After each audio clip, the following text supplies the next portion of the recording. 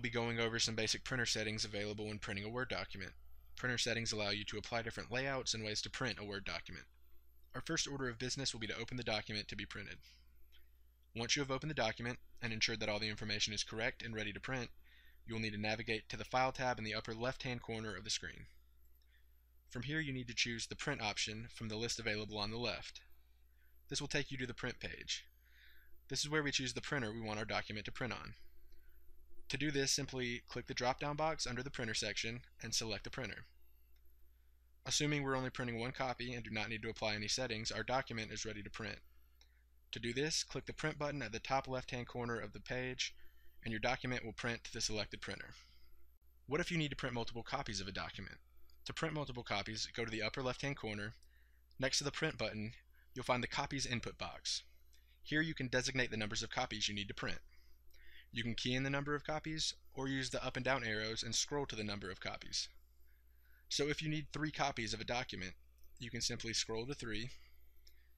Now, check to make sure you're printing to the correct printer, and click the Print button to print your 3 copies. What if you have a large multi-page document that you only need to print a few pages from, or just a small section from? Using the settings, you can make sure you have the pages or section you want, which saves you from having to print the whole document just to get what you need. Under the Settings section, the first option should say Print All Pages. If selected, this will print the entire document. The next option available is Print Current Page. This prints the page you are currently viewing. To switch to different pages, use the arrows at the bottom of the screen. This will designate which page to print. The third option available is Custom Print. This allows you to enter a page or range of pages to be printed. For instance, you could enter page 2 through 3 and it will only print pages 2 through 3. Our fourth option is Grayed Out, which is Print Selection. For this to be an available option, you must have a selection highlighted in the document. So if you back out using the arrow at the top left corner, it takes you back to the document. If you highlight a section of the document, when you return to the print page, you can see that Print Selection is no longer grayed out and it is an available option. So if you click this option and go to print, it will only print the highlighted section of the document. The next printer setting available is whether you want the document to print on one side or both sides of the paper. Let's click on the drop-down box and view the options.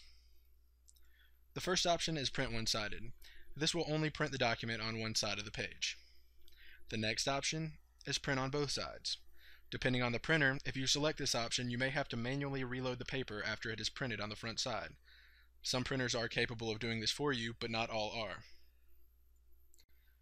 The next printer setting will allow you to choose to print the document collated or uncollated. That is, the order in which you want the pages of the document to print. Let's say you are printing 3 copies of a 3-page document. If the collated option is selected, the pages will print out in order, the first page followed by the second, then the third, and that will repeat 2 more times. If the uncollated option is selected, the pages will not print out in order, but rather the first page will print 3 times, followed by the second 3 times, and then the third 3 times. Document Orientation is the next printer setting on the page. If you click the drop-down box, there will be 2 settings, Portrait Orientation and Landscape Orientation. Portrait Orientation is how most documents are printed. It is more of a vertical setup. Landscape Orientation is more of a horizontal setup. This orientation is useful when printing graphs, charts, and tables in a Word document. The next printer setting is Paper Size. If you click the box, you can see there are many different sizes available. 8.5 by 11 is the standard paper size.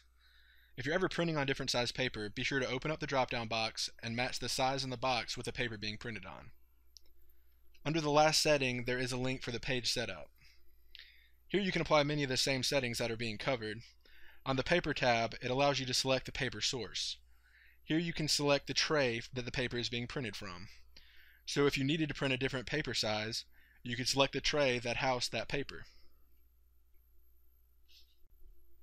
Margin size is the next printer setting. If you click the box, you can view a list of available margin sizes. The default margin size is 1 inch. However, our current document is set to narrow, which is 1/2 inch margins. You can see there isn't much room in the margins of our document. The normal is set to 1 inch margins. You can see once it's changed from narrow to normal, the amount of space in the margins has increased by ½ inch. There's much more room there now than there was there before. Moderate margins are 3/4 of an inch on the left and right, and 1 inch on the top and the bottom. Wide margins are 1 inch on the top and the bottom, and 2 inches on the left and the right. So you can see here this adds a lot more room to the margins than was there with the narrow. The last print setting is pages per sheet. This setting will allow you to print multiple pages from the document onto one page. So if you wanted to print our 4-page document all on one page, we would select the 4 pages per sheet, and all of the 4 pages would print on the same page. The first page would be at the top left, the second at the top right, third at the bottom left, and fourth at the bottom right. If you were printing multiple pages onto one sheet, make sure to not print too many pages per sheet because you may not be able to read what is on each page. That's all for printer settings. I hope you found some of the information useful.